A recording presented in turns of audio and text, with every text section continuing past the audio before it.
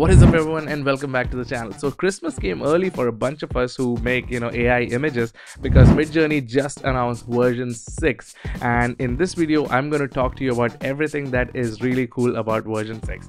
Now between version 4 and 5, these were great models and I tested them out, but when I tested them I was like, okay, these are great, I mean, produce great images, but it didn't make me as excited as version 6 has. I have been using version 6 for the last 24 hours and producing some stunning images, and in this video I'm going to talk to you about what makes V6 really exciting. And just to be clear, V6 is not exactly the model that we've got, it's actually V6 Alpha, and there's a caveat here that, oh, maybe it's going to change by the time actual V6 come, but I hope they retain whatever the good is in this model, because it's amazing and the results look really good. So let's jump into this video and talk about all the amazing things that is in V6 of Midjourney. Alright, so one of the biggest features of Midjourney version 6 is the prompt coherence, where whatever prompt you put in, each and every text in the prompt is considered when generating an image, and the model is way more sensitive to the prompt actually. So it's producing better results because it considers anything and everything that you put in. So it's more natural language focused, and you don't have to use like junk words like 4K, 8K, detail. It kind of will not need all of that, but just based on whatever you requested, it'll produce results, and I'm seeing some really brilliant results with that. So let's look at this example where I actually generated this image of a baby and a mother sitting at a beach. But see the specifics here. I asked you to generate a 5-year-old baby with curly blonde hair, which is what we have here, and wearing pink and blue shorts. It actually nailed the pink and blue shorts, sitting on a beach sand with a woman wearing beach clothes, orange and green, with sunglasses. That's exactly the image of the mother. And we can also see that I asked you to generate a beach with blue and green sea in the black, and that's exactly the kind of image it produced. So everything and anything that we requested it to, it seems like it produced whatever we asked it to, and it was really good. And this is a prompt if you want to reuse this, kind of change it if you want to. Here's another example where I said, okay, take a man with a beard in a winter setting holding a lit lantern walking in the woods with snow in the background, and you can see that this is exactly what we have. But here's where prompt coherence kind of comes in, right? But we are saying, okay, generate a brown white brimmed hat. That's exactly what we have on his head. Then we are saying, okay, a jacket with a shearing collar. That's the jacket. And glowing lantern lights person's face. That's exactly what's happening here.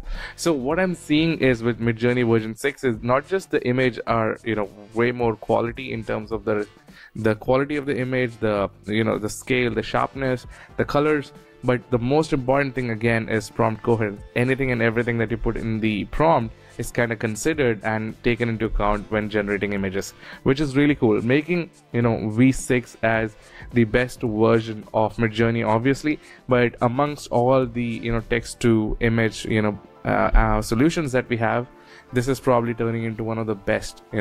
So that's where we are with Alpha V6. Now this is another example, and the reason why I brought this up was, of course it can generate, and it had previously also generated great images of Mount Fuji with great reflective lake. So that's what you're seeing here, Mount Fuji with lake reflecting with pink and blue light. That's exactly the kind of light that we've added. We've added some cherry blossom trees, which is not natural for that place, but this is where the detail and the prompt coherence comes in again. Look at ice on the lake.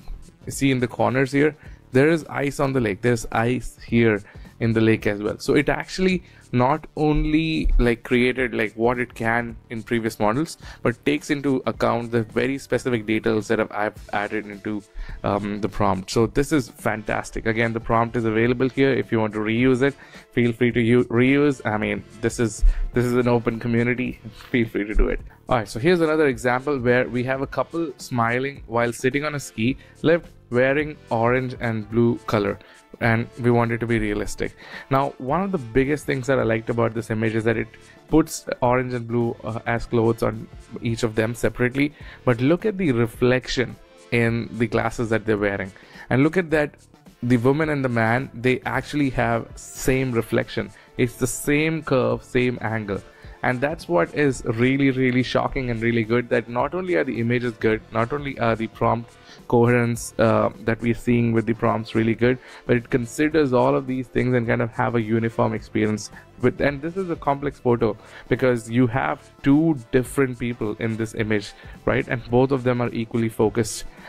So this is what it is with V6. So I hope you're liking what you're seeing so far. So let's compare V5 and V6 and kind of see some of these in terms of how they changed, right? So here's an example, and this was the result I had actually produced in V5, where I said, okay, I want a 1980s medium close-up woman, curly blonde hair, freckles, vintage car, and neckline, right? And you have two distinct photos. V5, V6 gave really good image. Both of them look great, but different settings, right? But here's a few misses, right? What we see here in V5 is that it misses actually the freckles and neckline, but in V6 it's got the freckles and necklines, and the photo is way more realistic, way more sharper. So both are great, but you know, when it comes to nailing the prompt, look at which one got it. It's V6. Let's look at another one that I had used previously, which was a scenic countryside landscape with fields, small hills, scattered houses. A charming small house in the center surrounded by a garden full of blooming flowers, small trees, and I said no orange trees or green trees. Now what you can see here is that it created like an artistic image in kind of both scenarios. One looks more of a painting from an anime, but maybe a 5-year-older anime. But what you see here is that it missed small hills, scattered houses, gardens of flowers. You know, it kind of, you can see that it didn't have that. But if you see this image, it actually nailed the small hills. Obviously you can see small hills here and there, but we can also see that it also got scattered homes, you know, scattered houses. And then you can see there is a really nice garden here which stretches out. It's not like in this image where it's a small garden. Here it's like a bigger garden of flowers and a bunch of flowers here and there. So I feel like this one kind of nailed it overall. But again, green trees, it has green trees in it. So in this one I felt like there were less trees, but again, that I might be becoming too specific here. But again, you can see that prompt coherence exists.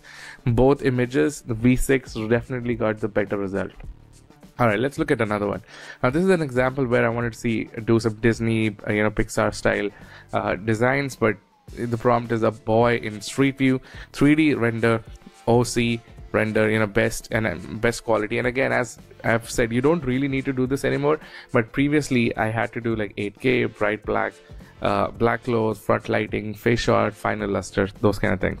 And you can see that the results in both of them, one of the biggest things that you can see that it nailed is the face shot. Like it's more up close and it's got a fine luster and reflection on it, which is good. Both are great images, but again, when it comes to the fidelity of the prompt itself, I think the V6 version got it better. Alright, so let's look at another one. Alright, here's another example where I said, okay, a boxer standing in the ring and looking down, celebrating, cinematic and realistic, right? And you can see that here it seems like the boxer is looking down. This was the image I generated in V5. He's looking down, he's not celebrating, and in cinematic realistic, maybe a little bit, you know. But look at the image that V6 got. Way more sharper image. He's looking down, seems like he's celebrating after punching somebody, and it's more cinematic and realistic. So it nailed that. And that's what is the biggest difference. The quality of images coming out of V6 is probably 200% better than what we had with V5, and that's why V6 is probably the version that I've liked so much as soon as it's come out. And again, this is V6 alpha. This is not even V6 the model as we expect it to be in the final version. So that's what I wanted to talk about. One of the biggest features in V6 is prompt coherence, or fidelity to the prompt with the results, or the, you know, overall prompt itself is way more important now in V6. Alright, so let's go into some other things like the ability for the image to upscale. Now here are some examples, right? Look at the quality of the image that I've produced after, you know, upscale. Now I know there are lots of upscaling AI tools available, like Magnific, and Kriya has also started giving it, but those are images that need some sort of an upscale. Here, if you see this image, it's already so good. And the prompt that I used was a glowing hibiscus with purple background, dramatic neon backlight, 50mm, you know, and it's a raw shot. Look at the quality, look at the depth of the lines. It's so much more clear. I mean, I love this image. I'm actually going to print this image and actually have it hang on one of my walls because I loved what was produced here. It's really good. All right, here's another one which I love a lot. Is a baby floating in space wearing a space suit with neon lights glowing. Again, you can see the image has been perfect. You know, the baby looks great. Every feature is kind of great in it, and it's a cute baby. But look at the upscaled quality of the image. It's so good. It's so clear. Definitely something that you can use anywhere you want, right? So it's brilliant, actually. Alright, so here's another one which I wanted to kind of do with a light based setting. It's a image of a pirate wearing a brown colored tricorn hat with beard and braided hair, and as you can see that it nailed again every feature that we requested it to. And he's looking to the sea on a beach, and he's looking to the sea, so that's what we are seeing. And coconut trees in the back, sun lighting his face 50 mm. And again, this, I mean, prompt coherence and the ability to upscale that image to something that's this sharp, and I mean, fantastic. I mean, I'm really awed by the results that I'm seeing so far with V6. And I know I have in the past said, you know, I'm not excited as much as I was with Midjourney, with whatever was happening with DALL-E and other solutions, but I definitely feel like V6 has kind of made me more excited now. All right, so let's talk about now variations, which is like a really cool ability. Like, you can vary the images and keep the same setting. You know, that's one of the other features that I've liked. So there is you know, there are lots of features that we have, again, like vary in region that's not available yet, but you can kind of have variation, and coherence amongst variations is all right. So here's a base image. The image that I generated is a neon lit forest, you know, radiant moon, green and orange colors, dense pines, mountain background, starry sky, right? That's like a base image, and I want to create variations on top of this, but I want to keep the coherence of the image, right? That means whatever I have produced so far, the style, the colors, I want it to remain as it is, right? And this was something that wouldn't come perfectly when we use, you know, V5 or V4. But here's what we are seeing. I mean, it's the same kind of style, same colors, right? And now I said, okay, add a, you know, a vintage minivan there, and that's what we are seeing here. The image has a minivan, looks great, same color, same style, same, you know, angle, frame. And here's another one where I said, okay, keep the same frame and add the one that you saw initially, and I said add you know, a vintage car. So there's a difference here in terms of what I'm changing, the core subject in the image, but the background remains the same stylistically. And look at the result, it looks so good, right? And here's another one where I said, okay, just keep everything the same, which is variation, and add a motorbike to kind of in the middle as the subject, right? So what you're seeing, of course, the motorbike, the seat looks pretty wonky, but I'm pretty sure with a few variations we can get it right. But overall, look at the setting, like across these 4 images, which you see is the same setting, same design, but the coherence to the style and what we expect it to be is the same.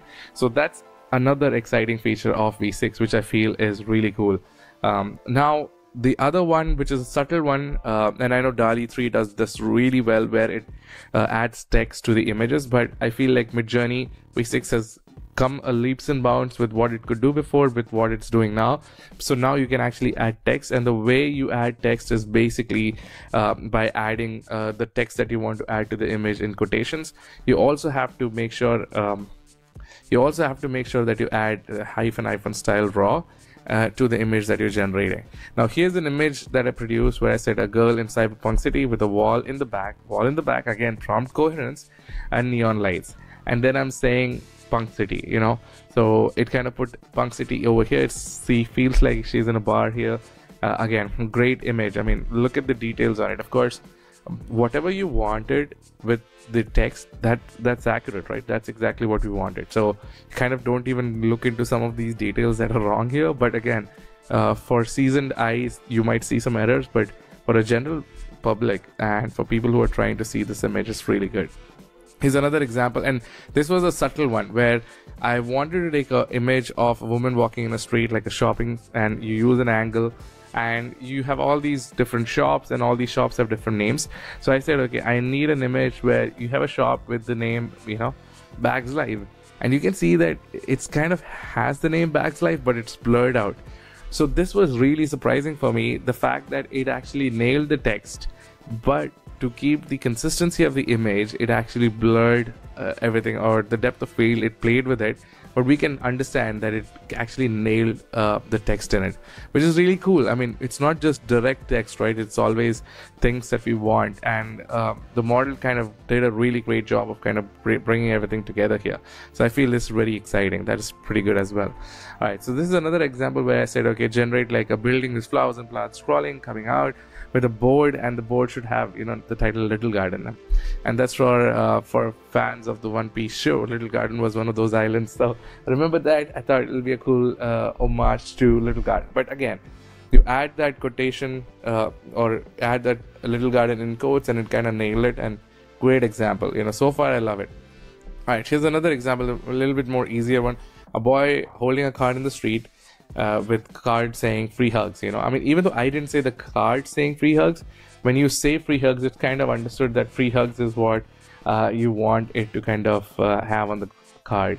So here's that example. You can see free hugs. Obviously it got the spelling wrong, but again, this is way better than where we were with Midjourney, right? So overall, I think this version of the product or the solution is really good, and it's looking really awesome so far. And I've been running my own test on it, so we're gonna see how this all keeps getting improving, and very exciting times, right? So I hope you've enjoyed this video so far. If you want to keep up with all the craziness in AI and technology, then follow my channel, because I kind of put together all the craziness that I am kind of following and I'm learning, so I make videos about it. If you want some real-time updates, follow me on my Twitter channel.